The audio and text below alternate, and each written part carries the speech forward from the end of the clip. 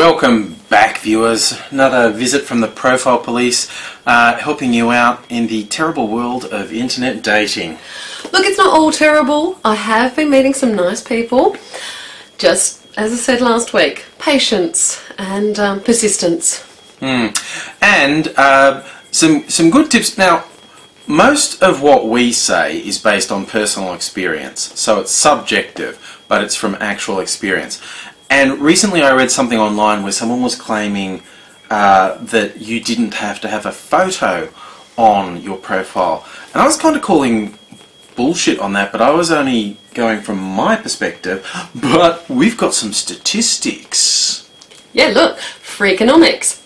It's the book thing again, people. Yeah, reading is good for you. We don't just read books about sex and relationships. Even books about Freakonomics has a special section on online dating that has some real pearls of wisdom. For instance, it talks about what men say about themselves. Now this was on a survey of 20,000 active users, so this is statistically solid, okay? And you know, it's about half men, half women, range 21 to 35, so this is a very average group of people. There was a racial mix in there, although they were predominantly white.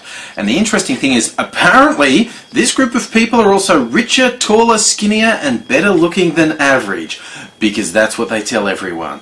So, you know, more than 4% of them were saying they were earning more than $200,000 a year, whereas statistically... American, by the way. Yeah. Statistically, you would expect 1% of this group to earn that much. So either there's a bias to the rich, or some people are lying. Who knows? Oh my God.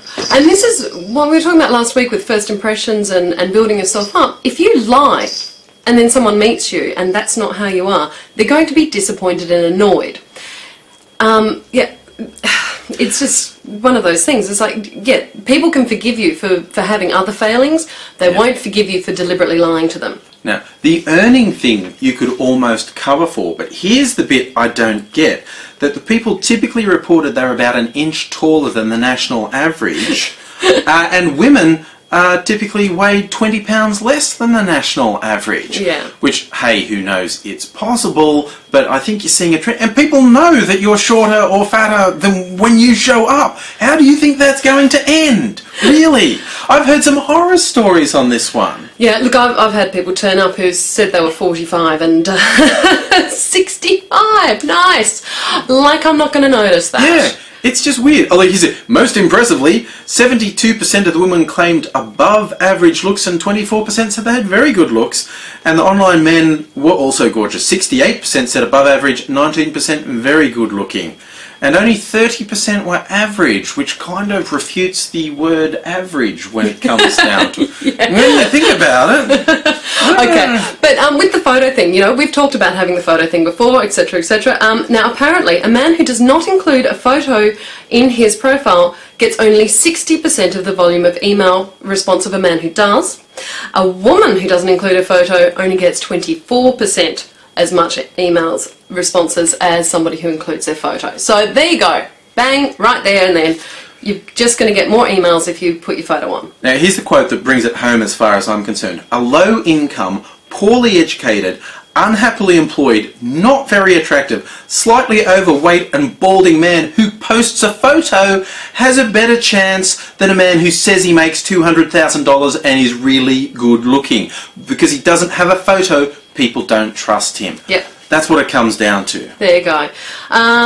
Now, just again on that thing of it will take time, persistence and patience, put your profile up on different sites, try different profiles. If you're getting no response, put a new photo, put a new descriptor. You don't have to change the actual profile. You can the name or create a new account. You can just do the same one, just change the headline, change the subject.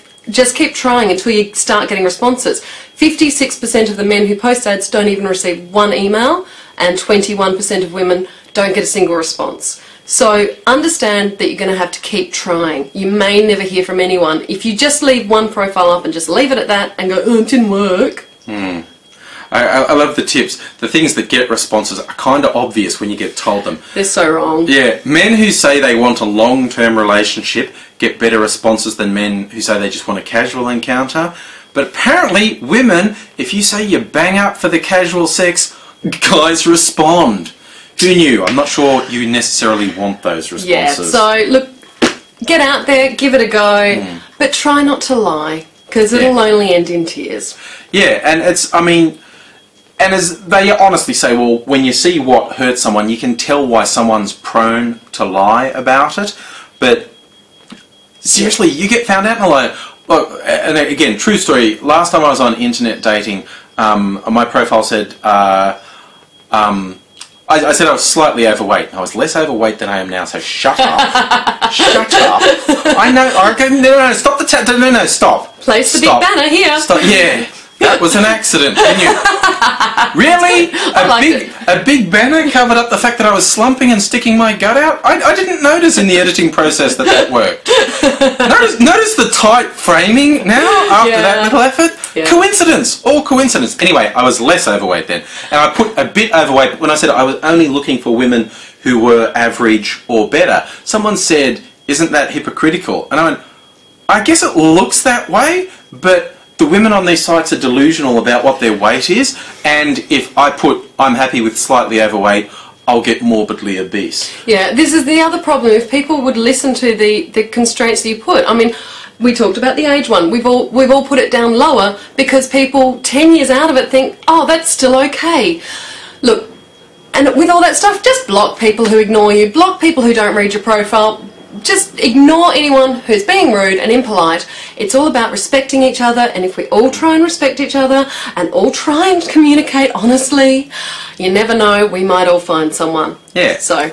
And you've got so much choice. Like, we've had people asking, oh, I've had no luck on this site, or there's creeps on this site, what should I do? Go on a different site. There are so many of them. Yeah. Look, there's ones I haven't even tried yet. Yeah. And look, we are both believers in you get what you pay for, and you're likely to get more useless people if you're on a free site, but lots of people recommend the free sites as well. I'd also caution, just stay away from the introduction agencies. These are the things that actually predate the internet, and they've been scams forever. They're still scams. Yeah. Someone who keeps milking you for money, probably a scam. Someone that has a clear sort of membership structure and communication structure, probably okay. But someone who keeps milking you for money, scam. Particularly men. Men are particularly the victims of these things. And it's not just sad. People are, oh, it's just some sad, bald, overweight geek who gets like... No. I remember being in one office and we were kind of laughing at this guy because he was a dick. But he was a manager and he was good looking and he was tall and he earned lots of money. But he'd been totally hooked by this agency who was flattering him and telling him he was so special he should pay the top tier membership and they can suck anyone in, okay? But just don't go that way. Yeah. So bugger off eHarmony that's going to ask you for money before you can see any profiles, and go for a site that lets you see the profiles before you decide if you want to pay. Just get out there and try it all, okay? Yeah. And, report back to us and... yeah, please. And please keep sending your profiles in for us to have a look at. We're more than happy to help you out on those. But, put a photo up and keep trying. And we'll see you again soon. All right, have fun.